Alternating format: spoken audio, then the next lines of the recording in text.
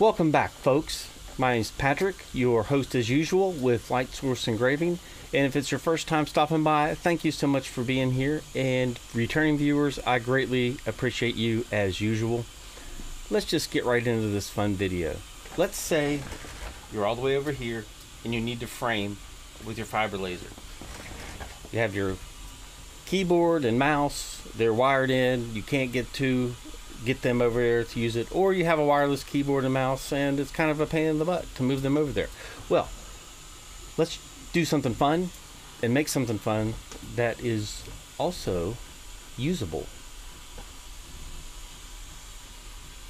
Let's make our own little Lightburn keyboard that we can use for framing, to start the laser, to make our graphic larger or smaller. Then we can also use it to nudge up, down, left, right. Then our escape key is what we use to get out of framing mode so we can go to the start laser mode. So I'm going to show you with the UV laser the settings I use to engrave the keys, give you a template for engraving the keys. I'm also going to show you the software that we need to configure to run this little keyboard, and I'm going to give you that configuration file in a download as well. And then I'll show you an example of it actually working. So that's it. Let's just jump right into it. Okay, so when you get your keyboard, it might have black keys on it or some other color keys.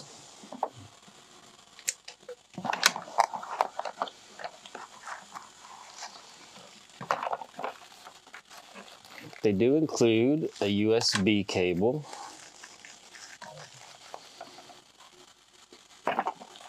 And they also include the key puller. So all we'll need to do is pop this down on the existing keys and pull them off. Or you can leave the black keys on, or whichever keys that you order. So once you get all these keys popped off,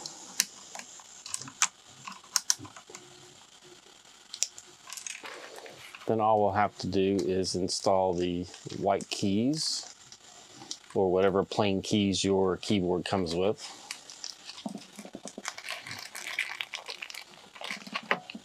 That's as simple as popping them down on top of the keyboard. Now, if you notice, some of them do have little dots, or they all have little dots. And then there's one that has a bar.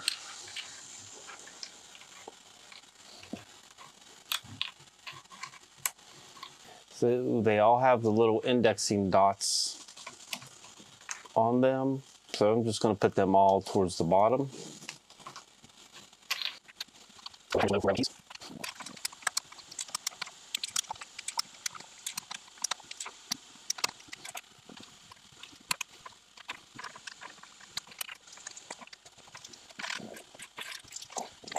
All right, now we have our keys installed. We can go ahead and prepare to mark the keys. I'm gonna turn my UV laser on and get this centered up, approximately where we need it. Okay, we're over here in Lightburn. I have this file prepared for you. It's a layout of the keyboard, the 9-key keyboard. And I'm going to make the link available in the description so you can download it and have it to use. First thing I want to do is frame these, and I'm going to have it set to frame individually and just make sure that they're all lined up and looking like they're going to mark where they should. So let's go ahead and take a look at the frame. And everything is looking pretty darn good. Just needs shifted to the right slightly. And I think the text for larger and smaller needs to decrease another millimeter and it will line up perfect. So let's decrease this to 12. Let's see, it's 12. Oops. 11. The larger was kind of okay, but I'm going to lower it anyway. We'll make this one 10, and that one's already at 10. All right, let's frame it again and see if this looks better. The smaller is not drifting off of the edge. The larger looks good. The escape is not quite centered, so we just need to shift this back to the right just a hair. And at that point, everything's lining up pretty well. So I think we'll just go with it there. Okay, the settings I'm going to mark with the 5-watt UV is a speed of 400, frequency of 20, Q pulse of 1. The line interval is 0.042. We're just going to run a crosshatch on this and get a gray mark. So we'll run all of these at once, get a nice gray mark, and then we'll proceed to our next step. So let me transfer you to the laser camera and we'll get this started.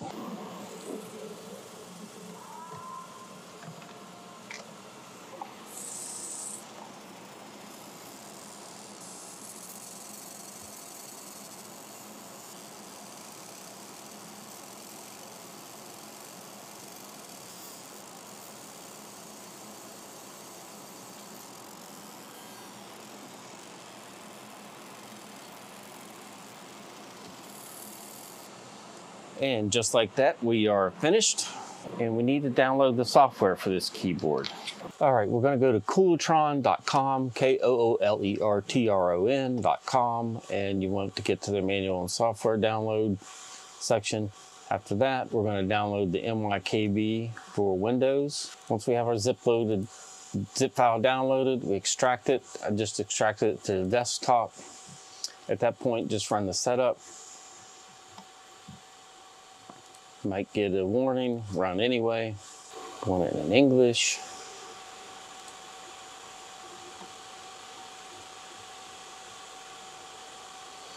And then we're going to run it.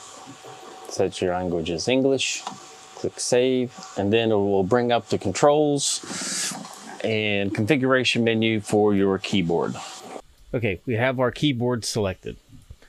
So the first thing we need to do, this one is already configured, but what we want to do is highlight the button on the keyboard that we want to assign a command to, and then click on the keyboard to assign it.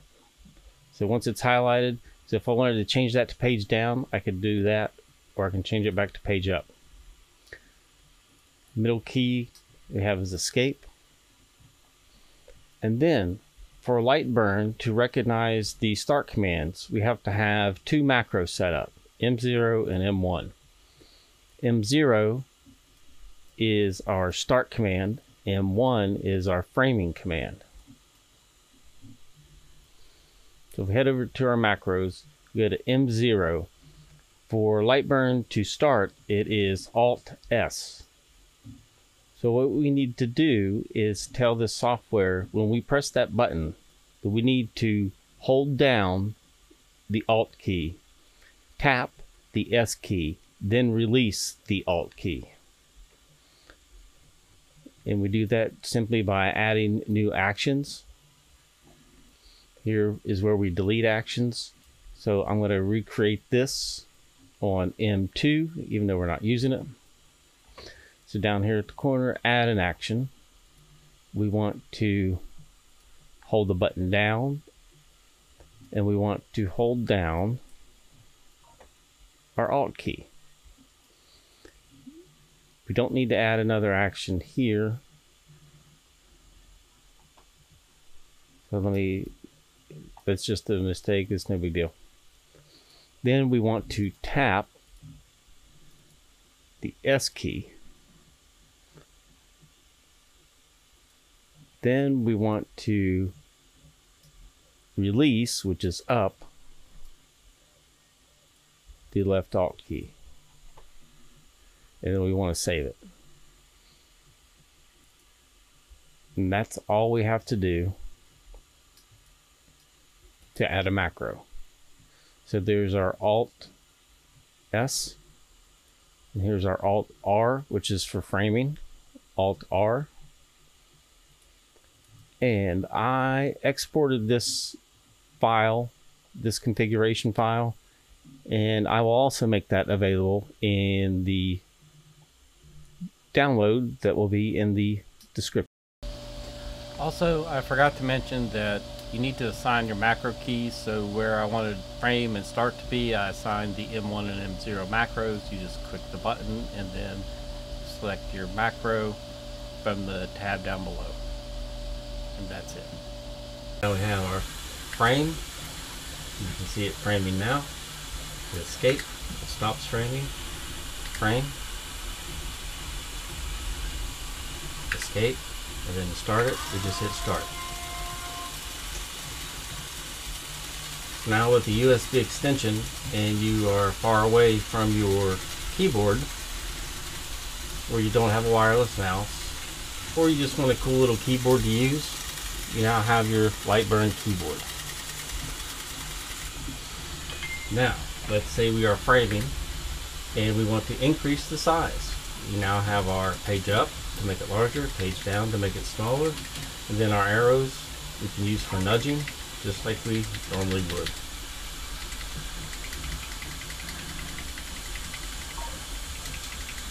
And that's it. And then we can stop our frame and then hit start again. Oops. They hit escape. Now stop our frame and hit start again.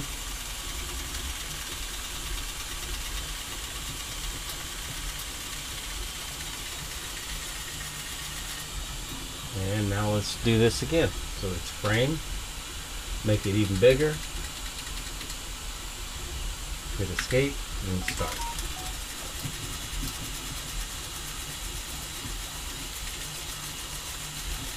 And it's just that simple. Have a handy little keyboard.